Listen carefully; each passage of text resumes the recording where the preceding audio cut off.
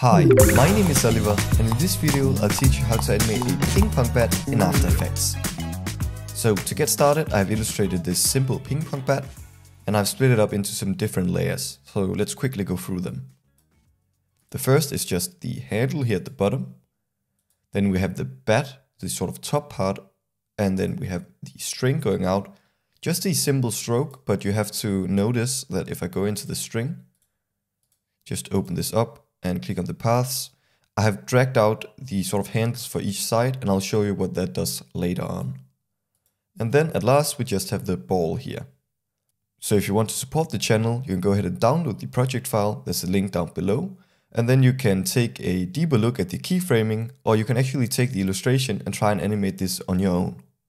So before we start animating anything, we will try and create a parent chain so everything really works together perfectly.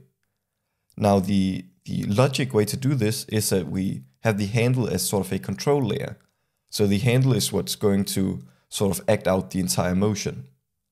So when we select the handle, we want to take the anchor point and place it here at the bottom so we can actually do some proper rotation. Therefore we'll go up and select the pan behind tool, click the anchor point and hold down Command and Control, and it will snap to the bottom. Now we'll take the bat, and the anchor point for the bat doesn't really matter because we're not going to do any movement on that exact layer. So therefore we'll take the parent option here and just drag it down to the handle, which means that when the handle moves, the bat moves itself. Now the path is a bit more tricky because you would have to animate each point every time it moves, and it would just get really annoying. But there's actually a way we can fix this. If we select this string and open it up, we'll find the path property, and you have to select the keyframeable one. Then you go to Window, go all the way down and search for Create Nulls from Paths, which is built into After Effects. Click on it, and then we get this menu. So we can get the points, which are in the path. You can see these 2 points to follow nulls. Or we can do the opposite, but we just want to click the first option. So that creates these 2 nulls. And we can just close down this menu again. And now if these nulls are hard to see, we can just select them, go out here to the left side and click the color, and we can select another color, so maybe blue. So that's a bit easier to see. Now the smart thing about this is that if we drag one of them, you can see that the path will automatically animate. And also we can parent these to the bat itself and the ball, so that's excellent. So we'll actually just take the first null here that's positioned on the bat and parent it to the handle. Then we will take the ball right here and we'll parent that to the sort of second null out here, which means that this will control the ball. And then if we select the handle, that will control everything except for the positioning of the ball. And that's really what we want. So now we can start to animate this. So we'll start out at the handle, and we're going to do some position and rotation keyframes. So we press P to get the position and then Shift R to get the rotation. Now before we start animating, we're going to right click the position, separate the dimensions because we only want to work with the X position, which is the horizontal. Now we want 2 key poses for this animation. We want one where the bat is at the front and it's tilted forward as it hits the ball, and we want one where it's all the way back and it's tilted backwards. So let's add a keyframe to the X position and the rotation. We'll just take this bat a bit forward and add some rotation. And then we have to select an interval, so let's say 5 keyframes. It's a rather quick animation, so we can push this backwards and we can also rotate it backwards, sort of like this. Now you can see that we have this animation between these 2 key poses, and to actually be able to loop this animation, we need to take the 2 first keyframes and copy them.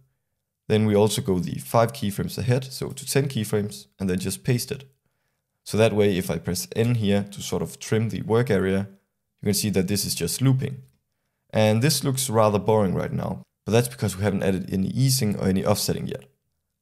We'll just select all of the keyframes and press F9 to ease them, go into the graph editor, and here you can see it's quite hard to see what's going on because we have selected so many different graphs. So let's just start with the X position. Now we want it to hit rather hard as it just goes forward right here, So we want this motion to be really sped up towards the end. And here we're working with the value graph, as you can see. So this is the value over time. So we can start with some simple easing in the center. This is where the bed moves to the back. So we really want to ease this so it goes slowly to the back, and then we want it to speed up. So what we actually can do here is that if we take this handle and drag it up like this, see it really speeds up here towards the end. It's a really big value change. But then we want this curve to sort of catch that curve. Because right now it looks sort of weird because it's very snappy right here. But we can just do that if we sort of reverse the curve. So we have to imagine that this curves go down into this one. So we just have to drag this downwards like this to make it catch that. So that way you can see it sort of follows that. We can also sort of make it not stop completely here in the center, because we want the movement to sort of continue a bit backwards and then snap forward. So sort of an elastic movement. And we can do that by just dragging this handle down and this handle up. So that way you can see the movement never really stops. And right now it's pretty hard to see because we haven't done it for the rotation yet. But we're just going to add sort of the exact same easing for the rotation. So we'll start up here in the center, drag it out, then make this really accelerate, make this catch that acceleration, and then make this movement sort of more elastic and never stop. So right now you can see we really have the snap movement like duk, duk, duk, duk, and you can see that it looks all right, but it's rather stiff. And the reasoning behind this is that the bed's rotation and positioning would never really move in sort of the same interval. It should be offset a bit. So we can do this by just taking the bottom keyframes here, pressing Alt or Option, and then click the right arrow key 2 times.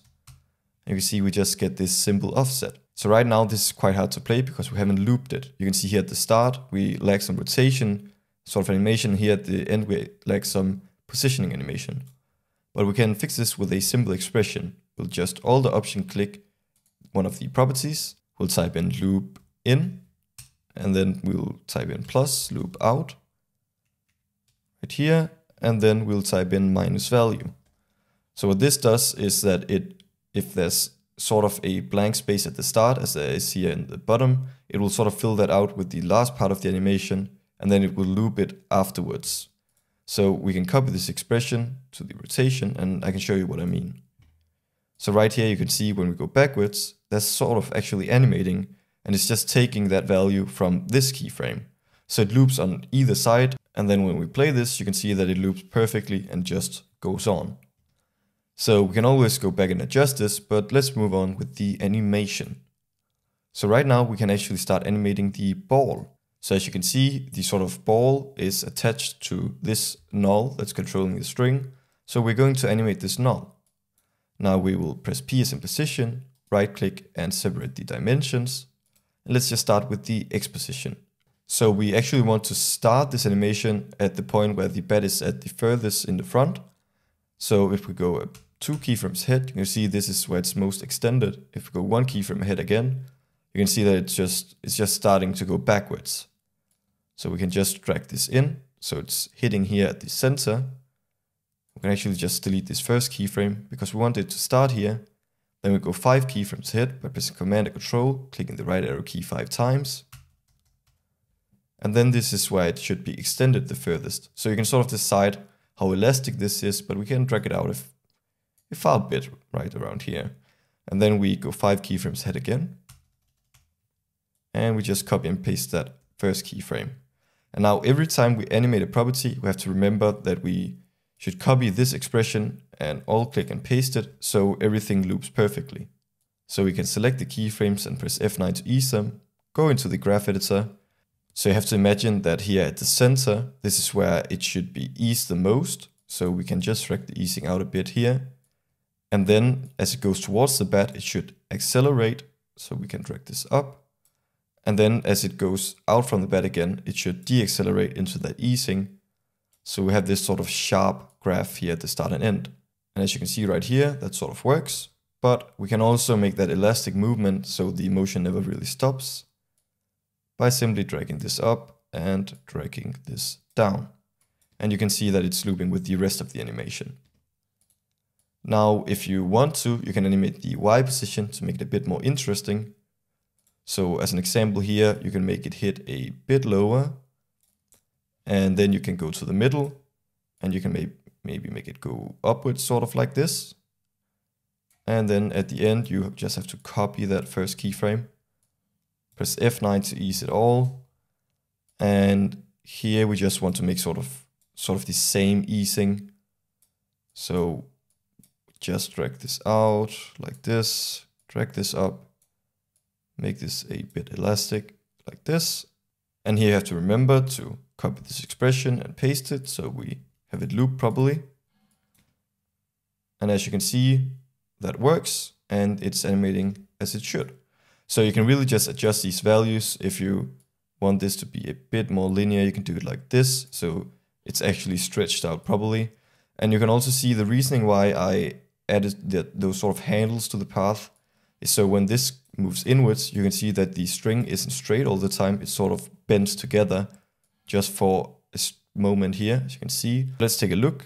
Just zoom out. You can see this animation, and you can sort of exaggerate it as much as you'd like. So if you want to, we can drag this out even further. But I think this is great for now. And we can try and add some squash and stretch to the ball. So if we select the ball, we'll just select the pan behind tool, and we'll hold down Command and Control and make it snap to that point where the string is sort of attached right here, because we want the ball to squash and stretch in that direction. So we'll just start this at the same point as the positioning of the ball, and we'll just press S as in scale and unlock the constraint proportions. So we'll just go with the flow here. You can see this is the point where it hits the bat, so this is where it should be squashed on the bat. So you have to remember that in squash and stretch you retain the volume, and therefore if we drag this inwards, we could go for 75 for this, then it's gone down 25 in that one, and we have to go up 25 in this one. So plus 25. So you can see as it squashes in, it also stretches up. We can add a keyframe to that, and then go, let's see, just go one keyframe ahead, because that's when it starts to sort of pop out really quickly, and that's where we want it to be stretched. So we can do the opposite of this. We just go 125 in the X scale and 75 in the Y scale. So you can see it sort of goes from one extreme to another. And then we go to the center, and this is just where we want it to be normal. So 100, 100. And then we go ahead to one keyframe before it hits the bat, and this is where we want the stretch position again. So we just copy that from here and paste it. And then here at the end we want it to be squashed, so copy and paste that as well. So as you can see, it sort of stretches out, goes normal, stretches again, and sort of squashes in. And we just really follow the acceleration. So you can see whenever it's the fastest, that's sort of when it's stretched out. And then as it slows down, it goes back to normal, and then it speeds up again, gets stretched, and then squashes as it sort of hits the bat. So select the keyframes and press F9 to ease them. And the only thing we want to adjust here is the center, because this is the point where it's the most eased, and therefore we just want to drag out these handles. So we really exaggerate that easing on the ball as well. So you can see it takes a bit longer for it to get stretched here, and then it squashes, instead of it just getting stretched way too quickly. So we will copy the expression again and paste it onto that layer. And we can try and take a look. So you can see that ball sort of squashes and stretches, and that's really what we want. So now we can actually add just a bit of smear to the ball, just to really exaggerate the fast speed. So go to Effects and Presets and search for the Echo effect and drag that onto the ball. Now this will just create copies on the ball depending on where it's moving. Right now you can see it's way too far behind, so we'll go into the echo time and just replace this 3 with a 0. Set it to maximum to make it blend properly. And we can go for 4 echoes. And you can see as we play it, we have a bit of this smear action. And really this is up to preference if you like it with or without, but I like a bit of smear because this motion is so quick. So now we actually just need to add one more thing to the animation, and that is sort of the bat bending back and forwards. So you have to imagine that a bat is very stiff, and as it moves back and forward, of course it doesn't bend, but it sort of becomes an illusion because you repeat that motion so quickly that the top of the bat sort of wobbles back and forward. That's also the same as if you've ever tried sort of taking a pencil between your fingers and moving it very quickly up and down. It sort of seems like it's bending up and down, but that's just because it's an illusion because you're moving it so quickly. So we want to add this illusion. We will select the bat here and we'll just search for the CC Bended effect and drag it onto the bat. Now we want these start and end points to stick to the bat, so we'll Alt or Option click the start property, type in toComp and then value, which just essentially makes it stick to the comp value. We can copy that and paste it onto the end property. Then we select the CC Bended and we just have to adjust these points. So as you can see, we have one down here. This should go to the bottom around here. And then the top one should go to the top, and you have to drag it out as far as the sort of bat wants you to, because if it's too far down, you can see you sort of start to lose the illustration. But this seems good. And we want to animate the sort of bend. So we can just add a keyframe to the bend and press U. We can actually press Command and Control A and then U to see every single keyframe. And now we want this to be really offset from the rest of the animation. You can see we have the start here, then we have 2 keyframes offset, and then we maybe want a 4 keyframe offset. So if we go to the start, we press Command and Control, click the right arrow key 4 times.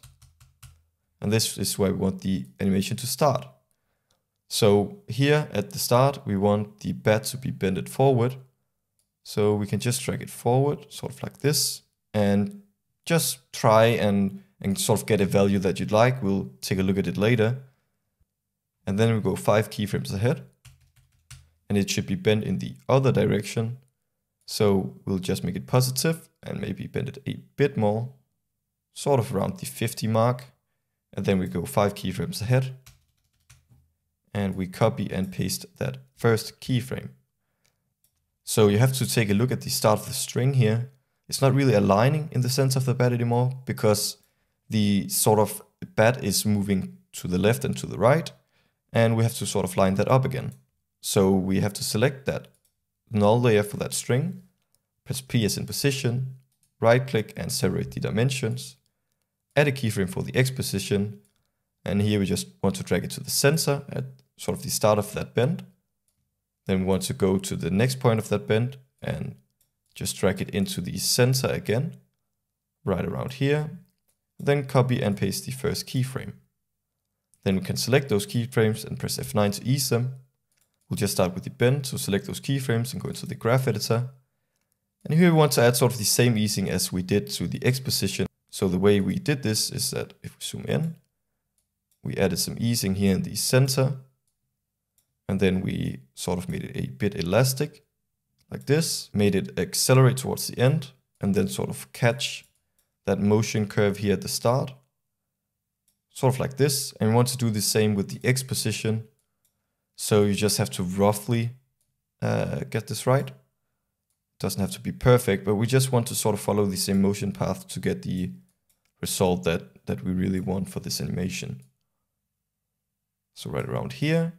And then of course we have to go in, copy the expression, and we just paste it onto those 2 layers. So now you can see we have that bat movement, but one problem that's occurring is that the ball no longer lines up as well. So we can just go to the sort of start here of the ball positioning. So to line it up, let's just first of all just disable the echo effect so we can see what we're working with. Take that starting point and sort of drag it into the center around here.